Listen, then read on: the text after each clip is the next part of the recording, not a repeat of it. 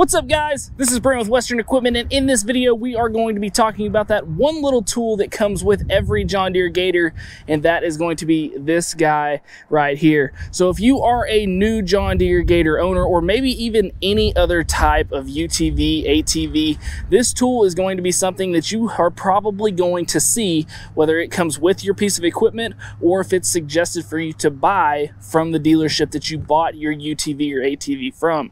And why this is so important is this is a shock spanner. So this is what you are going to use to adjust the shocks on your machine. Now, all of your UTVs or ATVs are going to be equipment that we are using to work with, or we're using for leisure. So ride quality is going to be a big deal. So on all of the John Deere XUV models, whether we're talking about the 825M here, the 835s, the 500 series, all of those machines are going to have 4 independent suspension system on their machines, which means that each wheel is going to have an independent suspension arm on it.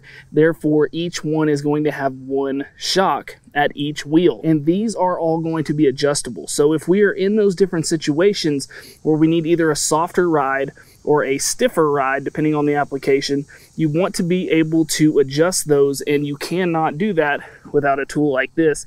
Therefore, John Deere makes sure to supply this tool with your operator manual when you buy your machine. Now, where you're going to go to use that tool is going to be on the shock behind each wheel. Now, this is going to be a fairly simple tool to use. It does have this one hooked end that we are going to see at the top of our adjustment ring right here. We can see the notches that are cut into that where this sets into place, and then we're going to use this to turn that adjustment piece to the next notch in the actual collar here below the shock. Now, as we can see, as we turn it to the right, this is going to increase tension because it is moving that spring up whenever we turn this to the right, because we are adding depth there to that collar. Now, if we want to loosen this suspension, give a softer ride, we're actually going to turn this to the left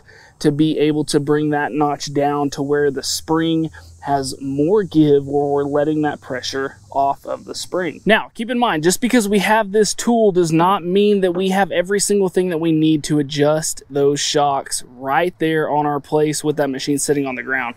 What you're going to want to do is you are going to want to get this machine raised up off the ground. You can start with the front and then move to the rear, or vice versa, whichever one works for you. But what you are going to want to do is get these wheels up and off of the ground, then make the adjustments and make them equal on both sides. Then you're going to want to set that machine down, roll it forward a ways, roll it backward a ways, allow those shocks to make those adjustments and to settle where they are going to be, and then do the same thing there in the back. So just because we have this tool does not mean that we are just 100% ready to make that adjustment, but it's not a hard thing to do. You can use a simple car jack to raise that front up, make that adjustment, do the same thing there at the rear, and then you are good to go. So guys, I hope this video helped you out. I hope maybe I was able to show you something that you weren't sure about, or that you didn't know that you needed for your machine.